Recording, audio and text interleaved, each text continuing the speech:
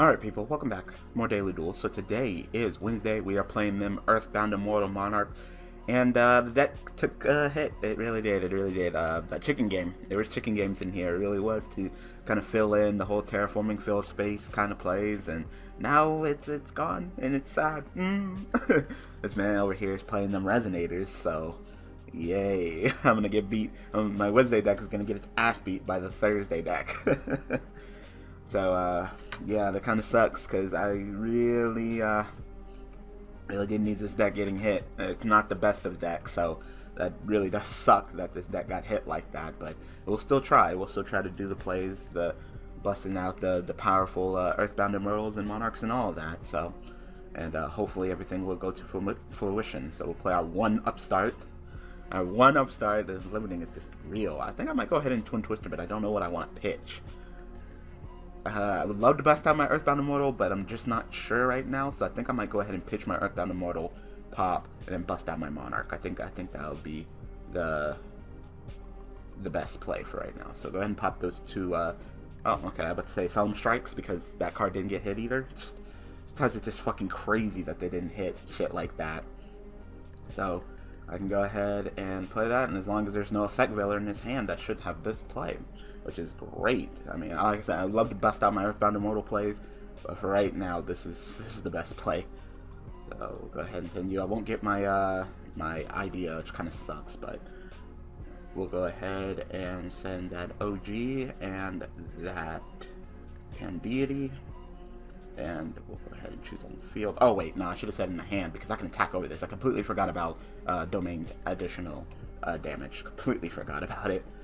So then we can go ahead and activate Deity, banish. I guess I'll go ahead and show you 3 Emperors and give me an Emperor because that's just what this deck does. Domain Emperor, just Monarchs, man. So you're probably looking at your title and you're like, what's up? Reset button, right? Mega G recently put up a video discussing about, you know, whether Konami should, when it comes to the ban list, should nuke the meta and create a brand new meta. Just tear down what's currently here and rebuild up.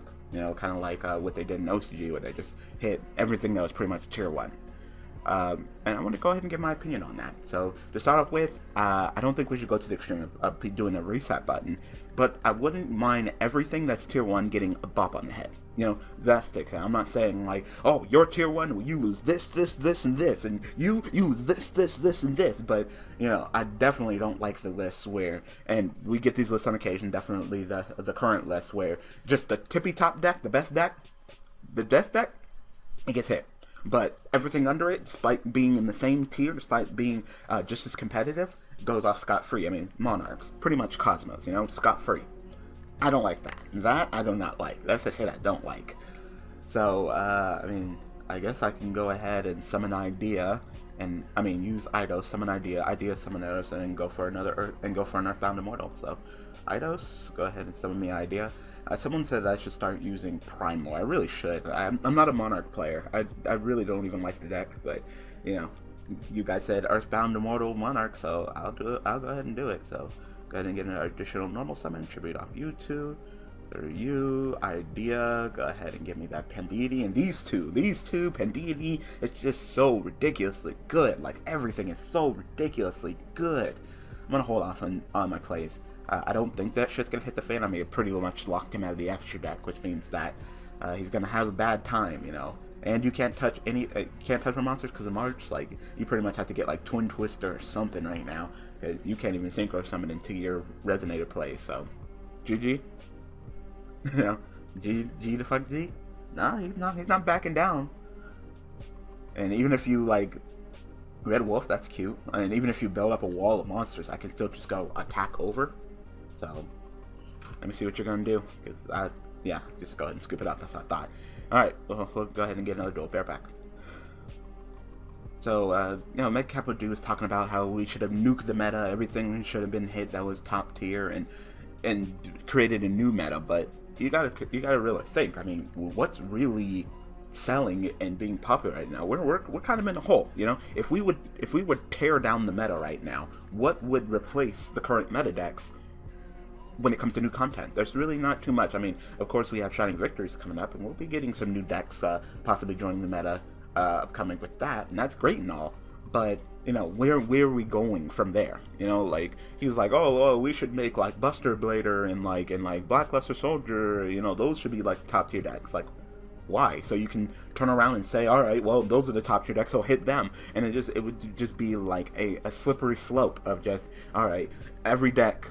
It's like, you know, like, you guys are the meta, all y'all are dead. All right, now you're the mini meta, all right, all you're dead, and the ban list would just be flooded with shit, you know, because every single pretty much list would be killing off like fucking 3 or 4 decks, every single list. So I don't think we should just do a complete reset button. I don't think that's the smartest idea. I just love when you get hands like this and fucking Monarchs. Like, I don't care what you say. I mean, Monarchs of course still great, still got all your cards, You know, I would have just been fine with just Panditi hit. You know, tell you the truth, I would have just been fine with just Panditi hit to 1, because that card's ridiculous. That's a ridiculous draw. But Panditi, I mean Pantheism, not Panditi. I guess that's its old name, Pantheism Panditi. I think so. OCG name? I don't remember. But still, sometimes it is still an inconsistent piece of shit. Like, God, I'm number generating all my Earthbound Immortals, so that would have been great to have. I'm doing my plays. I have my plays. Just I need one of my boss monsters, whether it be, you know, a Reverse or one of my Earthbound Immortals, because I can't do shit with these two. Like, holy crap. So, I'm playing Terraforming. Is that okay? Like, I'm not even going to do anything to you this turn. I'm just deck thing. I don't care if I reveal my deck, because, I mean, it's Ghost Tricks. If he wants to kick the shit out of me, it's fine. To fill in for the chicken games and all that, I was like, screw it, throw in the Solemn Strikes. That card didn't get hit, so might not play it. You know, lock down my opponent even harder. If there's even a glimmer of a threat against me, Solemn Strike it. Why not? I'll pay the life points. I mean, it's arguably more stronger than Solemn Warning, and that's at 1, so it's arguably stronger than a lot of the cards that are currently hit at 1 for trap cards. But hey, I decided not to hit it in the OCG or the TCG. I think that I really just think that was TCG just following suit. Like, well, OCG doesn't have strike hits, so I guess we won't hit it either. I mean, maybe it has to do something with money, maybe because I guess it is the most expensive card in Breaker meta. But it's just like, okay, so we're not gonna hit strike. I mean, like I said, any inherent summon or any monster effect hand field or graveyard for 1500. That's ridiculous. That's ridiculous. We have Divine Wrath. We gotta, you know, discard to stop any monster effect. This is just like, pay 15. I'd rather pay 15 than discard. I'd rather pay life points than neg on resource than I don't know what happened. Alright, we'll get another duel. Bear back.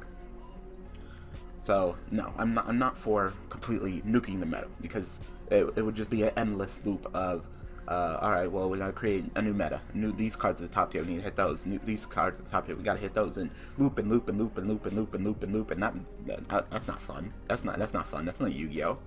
So, no, I'm not a big fan of that idea. But I am for, like I said, hitting every single thing. So this list, for example, you pretty much killed Dracopaus to the extent that you thought you did. I mean, we might see variations. I don't think that the player base is gonna go out like that per se, but definitely you hit it. You definitely hit Dracopaus. All right, good job.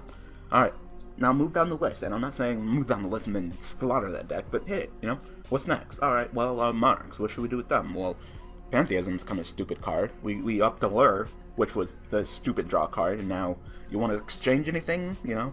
Like, which one's worse when it comes to drawing, Pantheism or Allure? Now, while Allure is more flexible, at least it's a balanced card. I'm still 0 out. Pantheism, not only am I drawing into the next 2 cards, which is just great for Monarch, it pretty much gives you a reset hand, but you also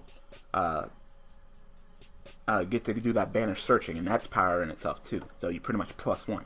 So which card is worse?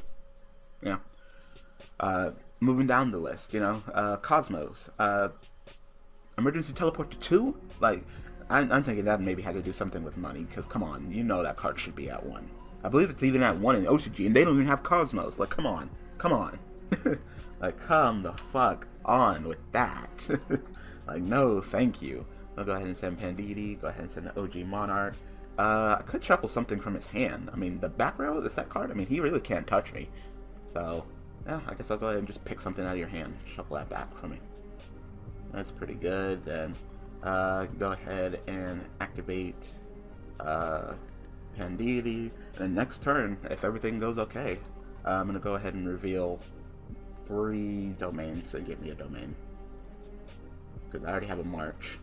Next turn, I can go ahead and go Eidos, summon Idea, summon back another Eidos, and this is the reason why I say you should run 3 of 3, because they're so good together, and last thing you need is to draw, what, Idea and 2 Eidos, dead, you know, so I definitely think that he's worth running at 3 as well, especially with Monarch Stormforth, and just getting that additional tribute when he's summoned, so definitely. I don't underestimate Eidos either, he's good too. Go ahead and play Domain, and then attack, and then next turn, banish, summon from the deck, and summon my Earthbound Immortal, Kakapu, I don't know. So, yeah. Sure, I guess. So, I'm assuming something, I should assume the worst and assume something sacky. Yeah, it feels like it. Like card D, Battle Fader, no extra deck. Like I should just assume the worst. What the fuck card is this? Inflict 300 damage to your opponent or each card they control. This card in the field is destroyed by. Okay. So it's a burn deck. Well, now since I know it's a burn deck, then I'll just clean up all of your set burn cards. Like okay, and then I'm just gonna attack over you.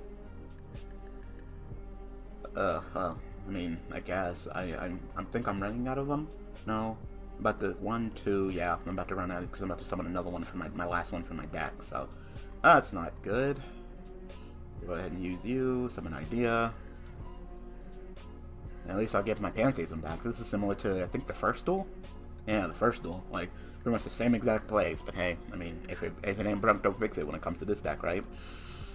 So, go ahead and tribute off you two. Go ahead and activate you. Go ahead and give me my Pen Deity back. Like, look at this. Like, even if Pen Deity went to 1, you could still recycle the shit out of it. You know, I only have 1 Pen Deity right now, recycling the shit out of it. He scooped. But multiple Pen Deity, being able to have the card multiple times, draw multiple times. You only get that with search once per turn, but still, that draw, so good. Alright, we'll go ahead and get another duel. Bear back. So, Cosmos, like I said, I mean, it's the big TCG deck. Didn't expect it to get any direct hits, similar to like Burning Abyss the first time. But okay, this is getting annoying.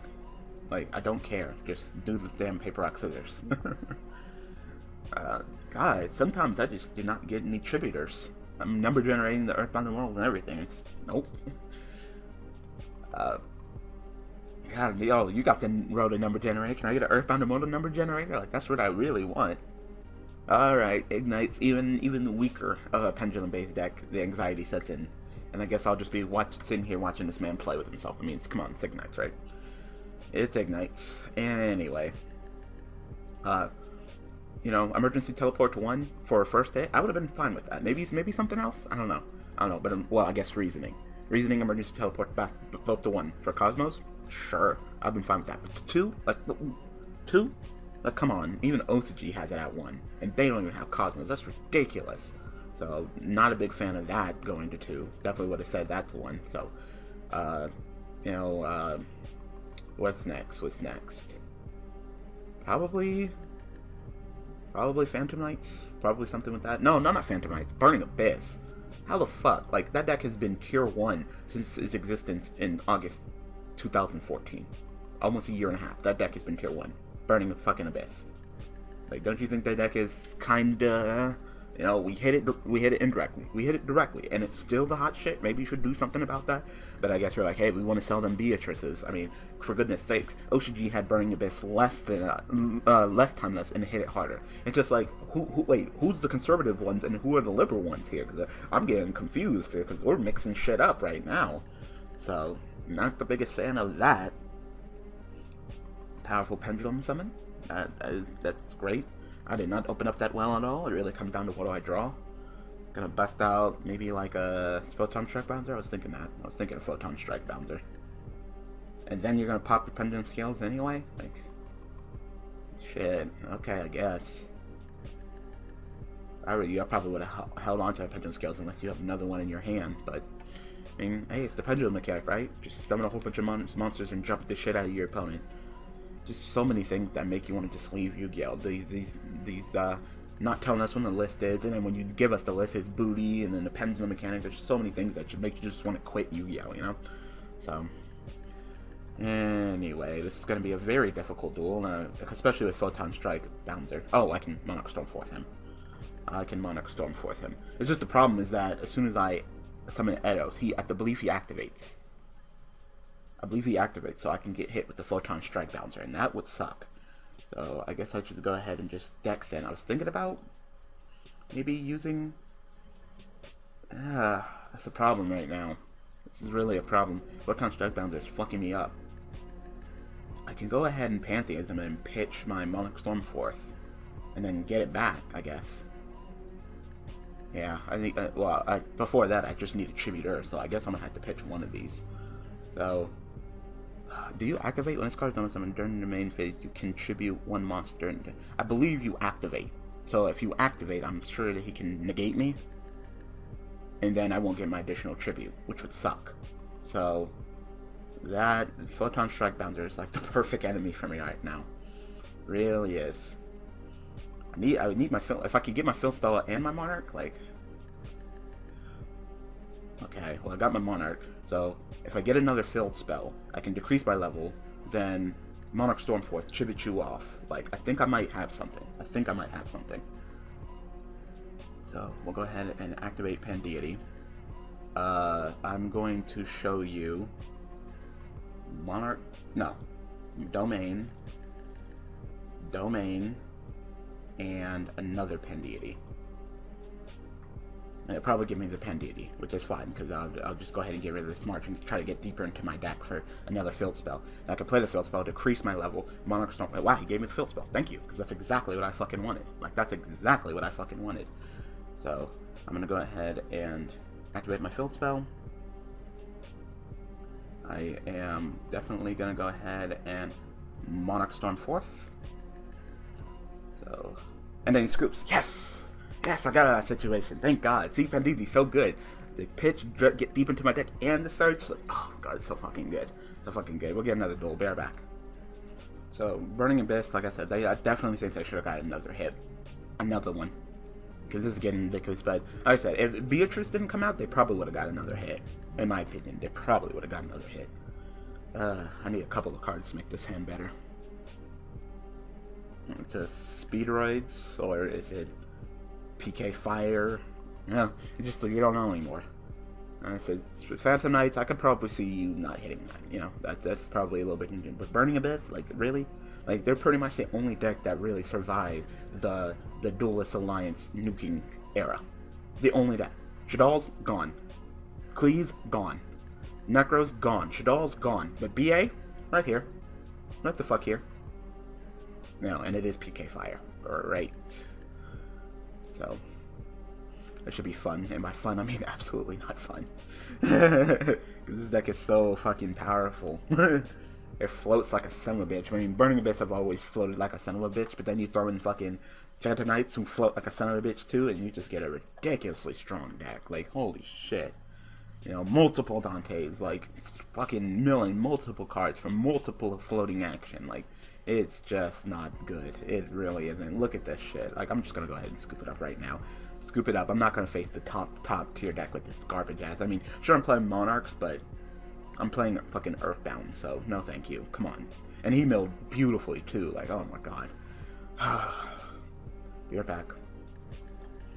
Like, you should have hit Burning Abyss. I don't know what you should have hit, because Dante to 1 seems kind of harsh, but god, sometimes it sure feels like they should have hit Dante to 1.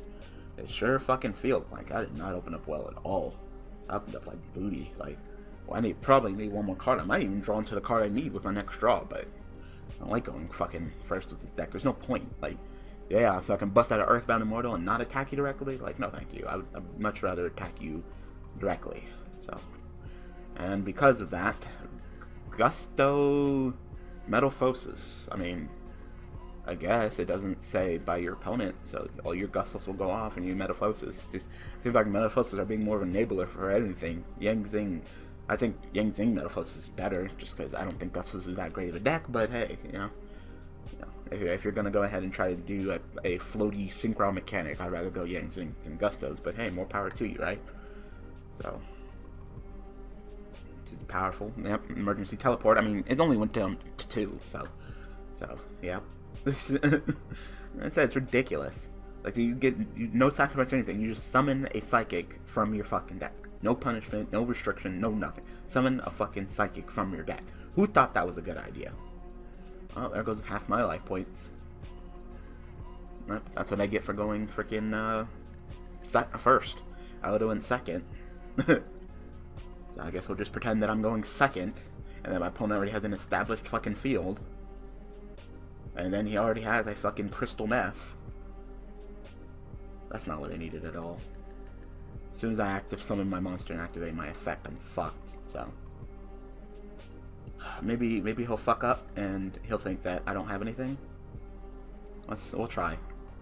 Because he activates, which means that crystal meth can be like, no, and then I'll be like, scoop. You should stop me. You should stop me. My plays are obvious. I obviously have a Monarch Stormforce. You should stop me. Unless you're thinking, oh, he has something bigger, I'll stop the Monarch. Like, no, you should probably stop the Eidos. The Eidos plus Monarch Stormforce means you're probably getting tributed. Wow, you let me get that off? Good job. Good job. So, I'll go ahead and play my Emperor, which is fine. Play my Monarch Stormforce, which is fine. Thank you for the additional tribute. Ah! You fucked up! Ah! Ah! You should have stopped it. I would have, because there's no one who just summons Eidos unless there's a Monarch Stormforce or something planned, you know? Whether it be a Monarch Stormforce or your field spell to decrease a higher level Monarch. Like, something's gonna happen. So, you know? Like, for goodness, I guess you're like, nah, I'd rather stop the Monarch. I don't know. And then he scooped it right up. You had the advantage. Like, look, I lost half my life points, but I guess, I mean, I don't have my field spell, so you wouldn't have been locked out of your extra deck, which I guess would have been fine, but. Another duel. Bear back. Look at it, broken. Nothing I did was broken. It's not like I did, you know, Pantheism or anything like that. Eidos gives me another tribute summon. That's not broken. Monarch Stormforce, I mean, that's debatable. That's debatable. That card is very powerful, so that's debatable.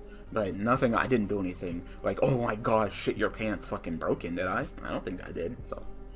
It's your fault. You should have negated my Eidos. I mean, I don't know why you didn't.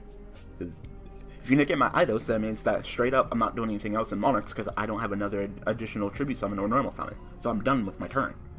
You didn't have to worry about anything else if you just negated my Eidos.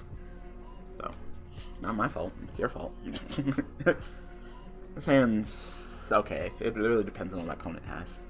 So I can go ahead and activate Domain, summon idea, summon Eidos, tribute you off for everywhere, spend something by sending, of course, those two. Even though I never use Prime. Like, I'm probably the worst Monarch player ever because I never fucking use Prime. Like, like, oh my god. Go ahead and play it Terraforming. Go ahead and get my Domain. So, at least the Terraformings and the Domains seem like they're going okay today. So, that's great. So, go ahead and activate you.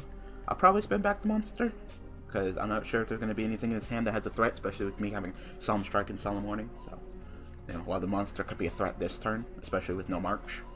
So, tribute off you two. Summon you. Activate you. Send. Oh, wait, I can just grab a March right now. So send Pen Deity, send OG. Go ahead and pick something from the hand, because I'm about to get March anyway, so you can lose that for me. Then activate Pen Deity. Like, look at this shit. Look at this shit.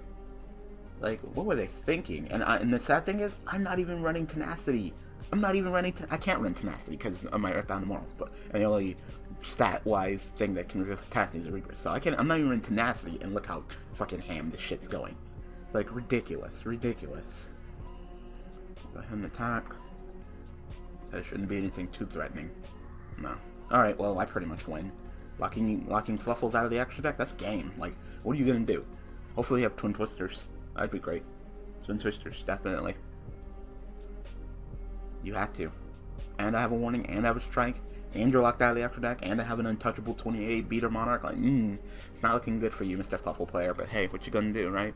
Monarchs didn't get touched, so go down to Walmart, buy 3 structure decks, slap them together, and go to town on the meta, because that's just, you know. We're actually discussing, and I think it was the end of commentary about structure decks being top tier, and Omega disagreed with me, saying that, you know, you like that, so it's Yu-Gi-Oh's affordable. My problem with that is that it floods the meta because of the easy accessibility. and I just can't respect you.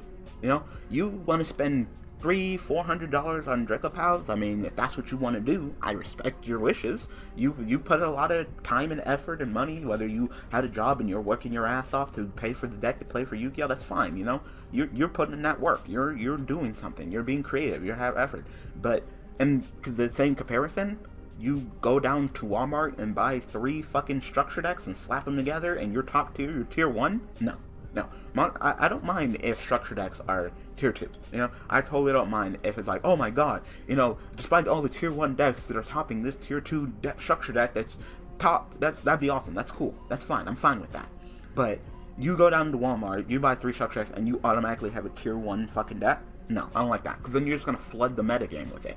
Like, think about it. Think about it. Especially the smaller tournaments, like your locals originals, where people, why the fuck should I, you know, spend a whole bunch of money trying to get, like, Phantom Knights, or a whole bunch of money trying to get fucking, you know, Cosmos, when I could just fucking compete with them with Monarchs. And that's the mentality that's going to go through a lot of people's head. Next thing you know, you're just going to see a butt ton of Monarchs being played at tournaments. That's boring. That's really boring. That's a boring-ass meta, you know? So, I feel that, you know, structure decks being top tier doesn't, you know, broaden the horizon. It only hurts it. You know, like I said, if the structure deck was tier 2, then yeah, it'd broaden the horizon, because then you would see people actually attempting to play these tier 2 structure decks and beat the top tier meta. They'd have something to fight for. But if all you gotta do is go to Walmart, buy 3 structure decks, and you're already top tier shit, then what's the effort? What's the strive? What are you striving for? It's boring. So that's how I feel about it. I don't like that. I've never liked when structure decks are top tier. I kind of feel like, what's the point? What's the point? And then on the opposite side of the spectrum, what's the fucking point of me trying to, you know, create, like, pay money to make, like, I don't know, I can't think of something. I don't know. Pay money to make, like, Yang Zings or something like that. What's the point when all you gotta do, all my opponent has to do, I spent all this time, this money creating this deck. What's the point when my opponent just goes to Walmart, buys 3 Monarch structure decks, and then I lose? You know, that's not fun. That's not cool. That's not creative. It's nothing. Attack directly for game. I win. You know, well, you couldn't do anything anyway. So it's just, I don't know. So like I said, I'm not for reset buttons. We don't need to reset the whole meta and crush the top tier decks, and then, you know, the new top tier decks would be like, you know, Yang Zings and that and stuff. But like I said, I definitely think that if you're tier 1, and straight up, if you are tier 1, if you're the tippy top and we absolutely don't want you anymore, and you're going on tier 0, if you're tier 0, pretty much you're dead, you know. And by tier 0, I mean in a YCS, right, there's a top 32, right? If pretty much every YCS out of the 32, you're getting like 14, 15 tops, you know, almost, you know, pretty much close to half of the top 32 seats, you're pretty much tier 0. You know, you're despite the other tier 1 decks, you know, popping in and out. If you're like in the teens when it comes to topping, then you're pretty much tier 0. And if you get killed, respectively so. But tier 1, you should get hit too. You know, so that's how I feel. Dracopals were pretty much tier 0, pretty much tier 0.5, I guess you could say. I don't know, but they were the best. There's no doubt. There's no debate. They were the best. Hit them, sure. But everybody else get too. Cosmos, you get some too. Indirect hits. Just like Burning Abyss. Indirect hits. Monarchs, you get some hits too. Burning Abyss, you need to get more hits. Because you are tier 1 from your existence. So you need to get hit, you know. And anything else, you know. I'd probably stop right there. I don't think that, you know, Mermail Lanterns probably don't need to be hit. Maybe. I mean, besides taking away your Norden. Like, that needed to be done.